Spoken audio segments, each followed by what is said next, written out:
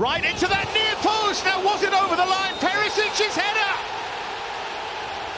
Inter have turned it round. Goal is given.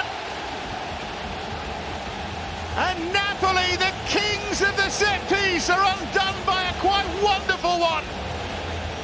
Flying header from Perisic, and Ospina couldn't keep it out. Well, he tried his best to keep it out. It was a wonderful header, but the pace and whip on the corner in the first place. Perisic makes the move. Absolutely brilliant. You can see it's clearly over the line.